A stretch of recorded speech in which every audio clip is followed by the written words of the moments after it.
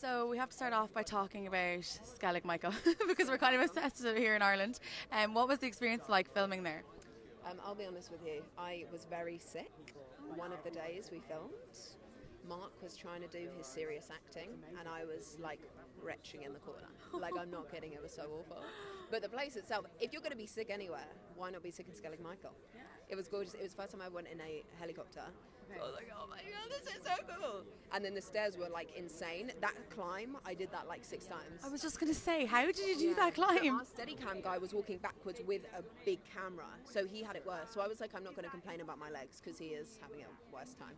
And what was it like there, I suppose, filming in Ireland with the crew and everything? Did you get to visit anywhere or were you just filming there for a few days? Well, we visited the pub, which is very nice. It was really cute. These little kids stood, there's a hole in my bucket. Aww. And it was actually the cutest thing I've ever seen. Had my first Guinness.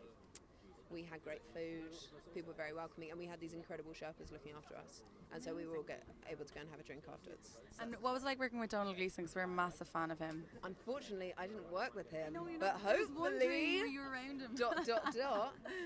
But no, he's great. We had a nice little chat last week. And is there any Irish actor you'd like to work with? Ooh, I can tell you there's an Irish director, Neil Jordan. Yes. Irish actor. Oh my god, now I'm racking my brain thinking. Michael Fassbender. He is Irish, yeah. He always has so many different accents. I'm like, where actually is he from? John Kerry. And Brendan Gleeson. Yes. Let's keep it in the Gleeson family too.